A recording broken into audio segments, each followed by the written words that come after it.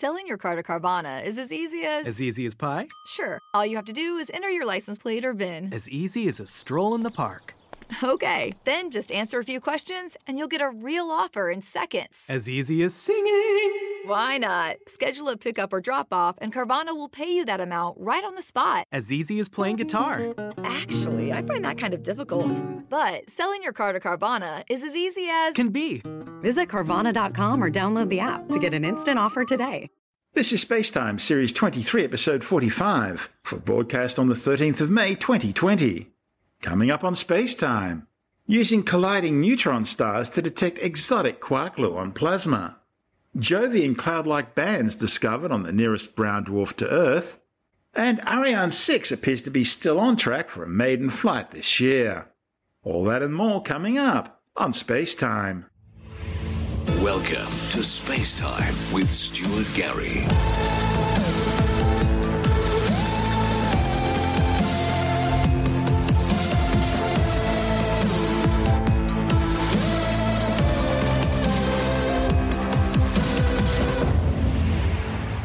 New computer modelling has suggested that an exotic substance known as Quark-Gluon plasma, which is generated by emerging neutron stars, could be detected through gravitational waves.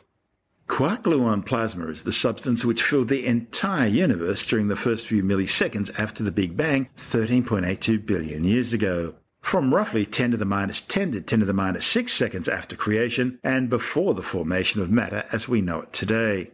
It's composed of quarks, which are a type of elementary particle that make up protons and neutrons. They can usually be found in the nucleus of atoms. And gluons, which are another elementary particle which acts as a gauge boson for the strong nuclear force between quarks, and which also binds the atomic nucleus together. Quark-Gluon plasma has been recreated in particle accelerator collisions on Earth, and it's previously been hypothesized as existing at the centers of neutron stars. Neutron stars are the densest objects in the universe other than black holes. They're created when massive stars far bigger than the Sun explode as core collapse supernovae. These events are so powerful, they crush the electrons and protons that make up atoms into a sort of neutronian fluid. The end result is an object somewhere around 1.5 times the mass of our 1.4 million kilometre wide Sun, crushed down to an almost perfect sphere just 20 kilometres across. When two neutron stars collide and merge, they usually collapse to form a stellar mass black hole. But alternatively, if their masses are just right, they could form a hypermassive neutron star, in which the matter in the core of the new object becomes so incredibly hot and dense, it dissolves any remaining neutrons and protons into their component quarks and gluons, thus producing a Quark-Gluon plasma. Back in 2017, it was discovered for the first time that merging neutron stars send out gravitational wave signals which can be detected on Earth. This signal not only provides information on the nature of gravity, but also on the behavior of matter under extreme conditions. However, when these gravitational waves were first discovered in 2017, they weren't recorded beyond the merging point. And that's where this new study, reported in the journal Physical Review Letters, comes in. The study's authors simulated merging neutron stars and the product of that merger to explore the sorts of conditions under which a transition from hadrons, such as protons and neutrons, into a Quark-Gluon plasma would take place, and how that would affect the corresponding gravitational wave. The simulation produced a Quark-Gluon plasma, and it left a clear and characteristic gravitational wave signature. The study's lead author, Luciano Rizzola from Goethe University, claims that compared to previous simulations, this new gravitational wave signature was clear and easy to detect. So, if the same signature were to occur in a real gravitational wave received from future neutron star mergers, it would be clear evidence for the creation of Quark-Gluon plasma in the present universe. This is SpaceTime. Still to come, Jovian-like cloud bands discovered on our nearest Brown Dwarf neighbour. And despite the global COVID-19 coronavirus pandemic, Ariane 6 is still on track for its maiden flight this year. All that and much more still to come on SpaceTime.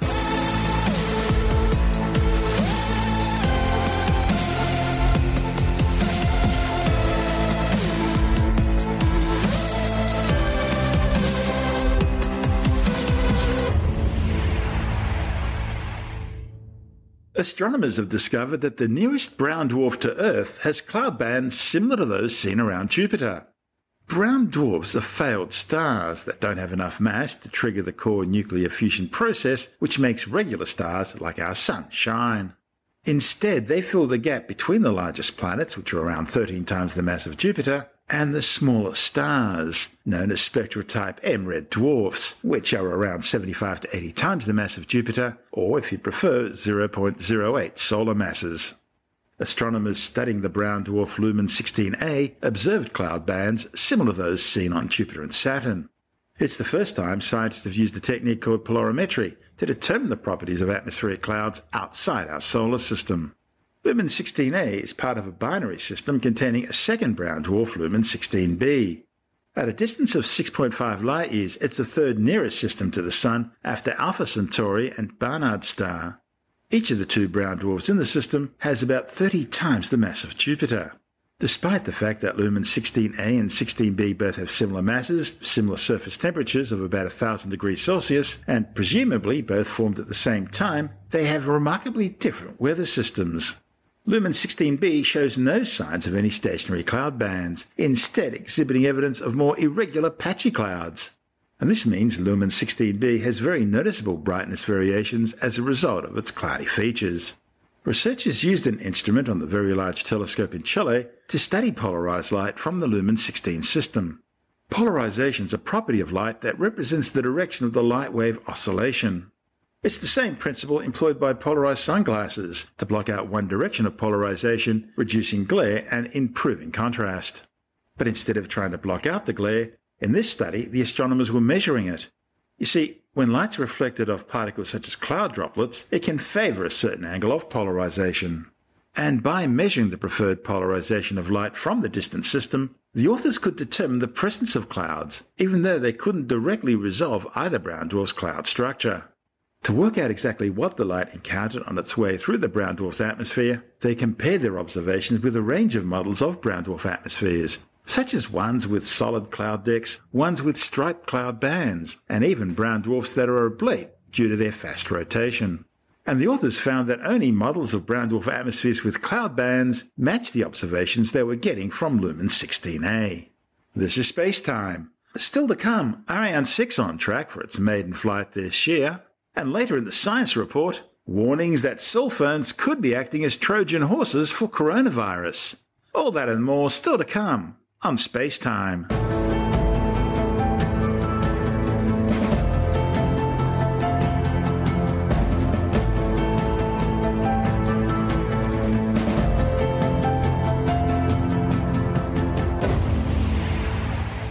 Okay, let's take a break from our show for a word from our sponsor, ExpressVPN, rated #1 by TechRadar. You may be wondering why you need a virtual private network. Well, it's in the name. It's all about privacy. Do you really want big brother tech companies, hackers, governments, and who knows who else snooping in on your online activities? Now, you might not have anything to hide, but it's still really creepy, and it could be dangerous for you and those you care about. Also, how often do you run across a website and you want to get information from it, but you find out that they're geo-blocked? It's all very frustrating, and it's becoming an increasing problem. And that's where ExpressVPN can help you. ExpressVPN's a simple and efficient way to protect your online privacy. It's internet without borders from the world's leading VPN provider. So, protect your online privacy today and find out how you can get 3 months free at tryexpressvpn.com/space. That's tryexpressvpn.com/space for 3 months free with a 1-year package. Visit tryexpressvpn.com/space to learn more. And of course, you'll find the link details in the show notes and on our website. That's tryexpressvpn.com/space. And now, it's back to our show. You're listening to SpaceTime with Stuart Gary. Well, despite all the setbacks being caused by the global COVID-19 coronavirus pandemic, the maiden flight of the European Space Agency's new Ariane 6 rocket is still slated to take place before the end of this year, launching 30 small OneWeb broadband satellites into orbit. The new Ariane 6 heavy lift launcher, which will replace the existing Ariane 5 rocket, has taken a workforce of over 600 companies from 13 European nations, including 350 small and medium-sized enterprises, to fine-tune the design and start spacecraft production. At the same time, the European Space Agency has been completing final touches to its new Ariane 6 vehicle assembly building and launch complex at the Kourou spaceport in French Guiana.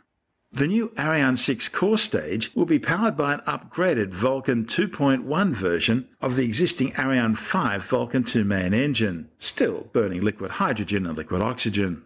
Depending on payload requirements, attached to the core stage will be either 2 or 4 strap-on P-120C solid rocket boosters. The same boosters are used as the core stage for the new Vega C launch vehicle. It'll also undergo its maiden flight this year. The new Vulcan 2.1 engine will help propel Ariane 6 during the first 10 minutes of flight, up to an altitude of around 200 kilometres, delivering 135 tonnes of thrust. Already, 2 complete Ariane 6 launch vehicles, one for ground test at Kourou and the second, an Ariane 6-2 for the maiden flight, have now been completed, and work is continuing on the first series production batch of 14 Ariane 6 launches, slated to fly between 2021 and 2023. The new launch vehicle will have a new upper stage, using the new Vinci reignitable liquid hydrogen and liquid oxygen engine, which will also ensure the upper stage will deorbit following payload deployment. The idea being to reduce the amount of space junk up there. Meanwhile, a new upper stage using composite materials known as Phoebus is also currently under development. This report from ESA TV. In the forests of Lamphaushausen near Stuttgart lies the German Aerospace Agency's Institute of Space Propulsion. Over the last 40 years, nearly all the liquid propulsion engines of every version of the Ariane launch vehicle have been tested here, and ESA's new Ariane 6 is no exception. With its maiden flight in sight, many of its components are being checked here. To accommodate this new vehicle, several of the test facilities have been modified. So for the moment, we have the P41, which is a high-altitude test facility where we have made already the development and qualification testing of the Vinci engine. And we have the P5, which is testing currently the main stage engine, the Vulcan 2.1 for the Ariane 6. And we are now in the process of accepting the new test facility for the upper stage, which is called the P52. This P5.2 facility is new and has been specially built to test Ariane 6's upper stage. It looks like a launch pad, complete with different floors in a tower, similar to the ones at Europe's spaceport in French Guiana. Operations inside this facility are monitored from a central control room. After final preparations, a countdown marks the start of the test, just like an actual rocket launch. The Ariane 6 upper stage incorporates the Vinci reignitable rocket engine. This reignition is a key feature, adding versatility to Ariane 6 missions.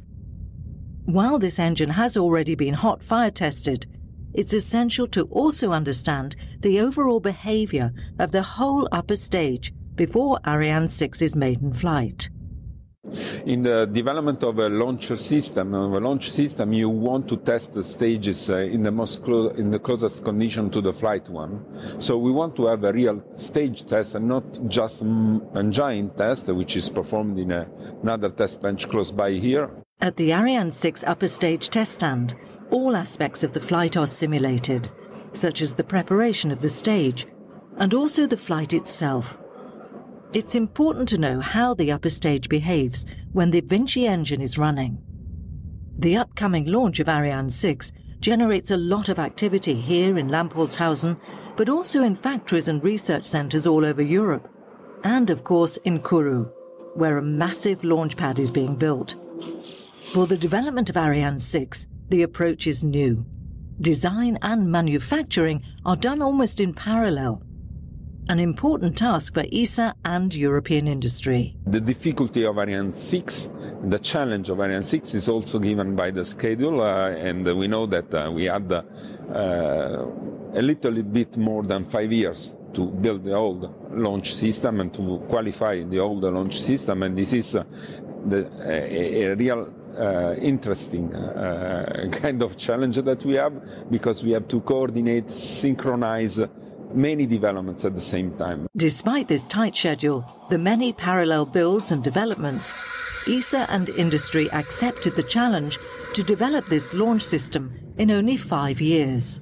From Kourou to Lamphaushausen, the development of Ariane 6 continues at full speed in order to offer a competitive launch vehicle for the commercial market, while at the same time securing Europe's independent access to space. And that report from ESA TV featured Anja Frank, head of Test Facilities Department with the German space agency DLR, and the European Space Agency's Ariane 6 launch systems architect manager Pier Domenico Resta. Meanwhile, ESA's Director of Space Transportation Daniel Neuenschwender says Ariane 6's development is continuing, with future advances to be installed as they become ready. This includes the new POTIS upper stage, as well as similar improvements for the Vega sea launch system. The development is going full speed ahead, which does not mean that you do not face some challenges, of course. But I'm very happy to report that the Ariane 6 development is going ahead, full speed. And in addition to that, and I think that's a key aspect, is that industry just now started production of 14 launchers, Ariane 6. The reignition of the upper stage allows you to deploy constellations in different planes. It allows you to increase the versatility of your launcher for different missions, also for escape missions for exploration. Today we are already thinking about the evolutions of Ariane 6 and Vega C. On both launchers, there will be a dedicated focus on the upper stages of both launchers in terms of engines, in terms of structure to be adapted, because at the end of the day, the last stage or the upper stage is the one which will deliver the satellite or the satellites, plural, in orbit. And this is where a number of flexible aspects can be brought in, so we are keen to work on this. That's Daniel Neuenschwender, ESA's Director of Space Transportation. Meanwhile, a workforce of more than 600 people has been finishing up construction of the new Ariane 6 launch complex in Kourou. The massive launch pad, some 28.5 metres deep and 200 metres wide, required some 167,500 cubic metres of concrete. That's enough to fill 67 Olympic-sized swimming pools. One of the key components, the 700-ton launch table that will support the Ariane 6 at launch, has now also been assembled and positioned on the launch pad. This massive structure is so big it arrived in several separate parts by ship and was then welded together and fitted with some of its equipment at a preparation site about 250 metres from the launch pad. Moving this massive structure into its permanent position at the centre of the launch pad was a complex procedure. First, a temporary railway had to be built. Hydraulic jacks were then installed and a mechanical guidance system used to roll the giant 4-metre high, 20-metre long and 18-metre wide table into position. Once it was positioned exactly over the centre of the pad, it was then lowered with millimetre precision into its final position, where its mechanical, hydraulic and electrical equipment were installed. Also now in place is the 8,200-ton mobile gantry, which will store and protect Ariane 6 until it's retracted about 5 hours before each launch. This is SpaceTime. Still to come, the science report, including warnings that cell phones could be acting as Trojan horses for coronavirus, and logging found to have had a profound effect on this year's catastrophic Australian bushfires. All that and more still to come on SpaceTime.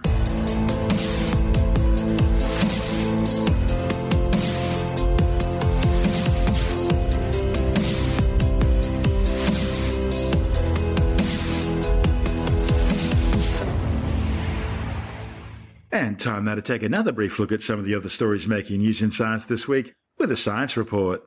Scientists have conducted a review of 7 studies which have looked at using the drug hydroxychloroquine, that's the one touted by US President Donald Trump, finding it really is worthy of further study as a treatment for COVID-19. A report in the Journal of Medical Virology found the drug may help ease fever, and one suggested it may help people's coughs clear up as well. Overall, they found the drug also appeared to slow the progression of lung disease, but there was no evidence that it can actually cure COVID-19, clear up all the symptoms in a significant way, or save lives. A new study warns that cell phones could be acting as Trojan horses for coronavirus, and it's urged the billions of users of mobile phones worldwide to decontaminate their devices daily. The research by scientists at Bond University reviewed 56 independent studies from 24 countries, finding that phones actually host a staggering cocktail of live viruses and bacteria. The systematic review, which actually predates the current COVID-19 pandemic, found golden staph and E. coli microbes were among the most common bugs on the phones. The authors, reporting in the Journal of Travel Medicine and Infectious Disease, say cell phones and touchscreens are sort of like 5-star hotels for bugs, providing safe temperature-controlled environments and a free buffet for microbes to thrive on. They're urging anyone with a cell phone to decontaminate the device daily. A new study has shown that logging of native forests increases the risk and severity of wildfires and very likely had a profound effect on the recent catastrophic Australian bushfires. The findings, reported in the journal Nature, come in the wake of Australia's worst forest fires in recorded history.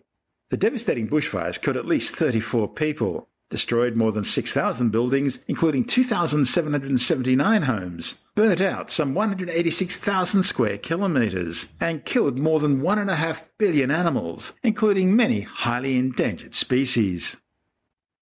Paleontologists have identified the first near-complete skeleton of a Gondwana, a badger-like mammal which lived on the ancient supercontinent of Gondwana. The 70-million-year-old fossils were discovered in Madagascar in 1999. It's been named Aldotherium hui, from the Malagasy word meaning crazy and the Greek word for beast. That's because it features a distinctively unmammalian large hole at the top of its snout, forelimbs which are aligned with the spine typical of a mammal, while its back legs are more spayed out, like those of a reptile. The crazy beast had previously only been described from a few pieces of jaws, teeth and skull. The new, more complete discovery, reported in the journal Nature, provides a far more complete picture, and appears to represent a young animal around 3.1 kilograms, making it among the largest known mammals of the era, which was dominated by the dinosaurs. Researchers say their larger size is likely to be due to evolving in isolation on the island of Madagascar. Iran has unveiled a new coronavirus detector. The problem is, it looks almost identical to the fake bomb detector Tehran was flogging a few years ago. Iran's Islamic Revolutionary Guard, Major General Hussein Salam, is promoting the new device, claiming it's an amazing scientific high-tech marvel, capable of detecting coronavirus in just a few seconds from a distance of 100 meters. He says that means there's no need for blood tests or putting health workers in any potential danger of infection. But the thing is, this same device has previously been flogged by the Iranian government's Islamic Revolutionary Guard as a bomb detector, as a device able to sniff out fuel smugglers, detect people with AIDS, and even find lost golf balls. Back in the days when this device was being pushed as a bomb detector, Iran managed to scam millions of dollars from gullible governments across the Middle East and as far away as Thailand. In 2013, the Egyptian government pushed a similar device, claiming it was a tool for detecting hepatitis. The gadget's now being called the ADE 651, and I'm sure as a special offer if you buy it today, you'll get a set of steak knives, plus a block of apartments and Tasmania. And that's the show for now. SpaceTime is broadcast on Science Zone Radio by the National Science Foundation in Washington, D.C., and through both iHeartRadio and on TuneIn Radio. Or you can subscribe and download SpaceTime as a free podcast through Apple, Stitcher, Bytes.com, Pocket Casts, SoundCloud, Spotify, YouTube, Audio Boom, Podbeam, Android, Castbox, from SpaceTimeWithStuartGary.com, or from your favorite download podcast provider. You can help support the show and the work we do by visiting the SpaceTime online shop and grabbing yourself a few goodies, or by becoming a SpaceTime patron, which gives you access to commercial-free double-episode versions of the show, as well as bonus audio content and other rewards. Just go to our Patreon page through SpaceTimeWithStuartGary.com for all the details. If you want more space time, check out our blog, where you'll find all the stuff we couldn't fit in the show, as well as loads of images, news stories, videos, and things on the web I find interesting or amusing. Just go to spacetimewithstuartgary.tumblr.com. That's all one word and in lowercase, and that's Tumblr without the E. You can also follow us through @StuartGary on Twitter, at SpaceTime with Stuart Gary on Instagram, through our SpaceTime YouTube channel, and on Facebook, just go to www.facebook.com/spacetime with Stuart Gary. SpaceTime is brought to you in collaboration with Australian Sky and Telescope magazine, your window on the universe. You've been listening to SpaceTime with Stuart Gary. This has been another quality podcast production from Bytes.com.